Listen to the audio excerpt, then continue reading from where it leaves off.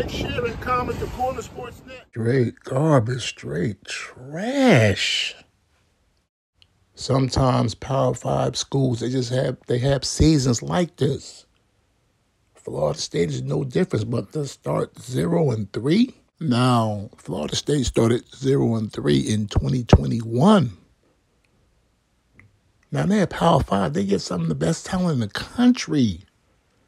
But here's the problem. Coaching. And they're not really getting no great, stellar quarterback play. Now, DJU, he passed for 201 yards and an interception. He's just not making the big plays at the quarterback position. He's not really giving them a spark.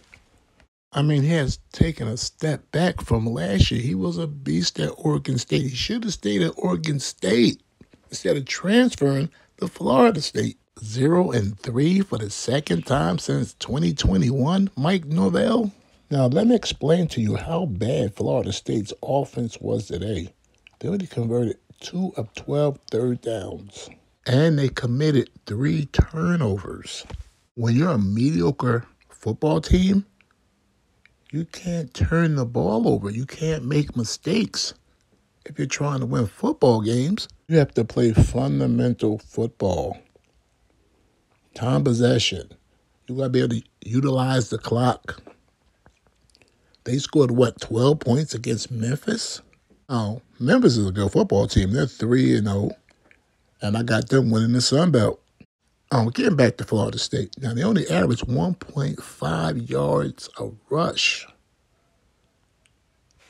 Memphis, they won the time of possession game. They had the ball 13 more minutes than Florida State. Now, look, if Florida State's thinking about firing Mike Norvell, they'll just have to pay him $75 million to go away. But I don't think he's going to get fired after this season. I don't know about them winning 6 games and making a bowl. You have to believe that they're going to play better, right?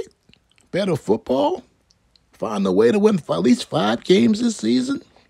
But Florida State, they pretty much gave the game to Memphis with them 3 turnovers. They gave the game away. Look, I'm going to holler at you guys later. I'm going to finish watching this Florida Texas A&M game. It's Corner Sports Net.